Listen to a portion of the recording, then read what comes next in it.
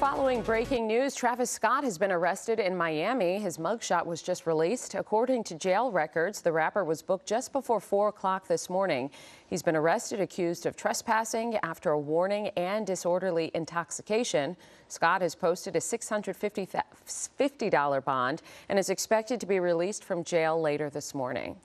Hello, I'm Mark Brown. Get more great ABC7 content by clicking the subscribe button for our YouTube channel and download the ABC7 Los Angeles streaming app on Fire TV, Android TV, Apple TV, and Roku to watch on your TV.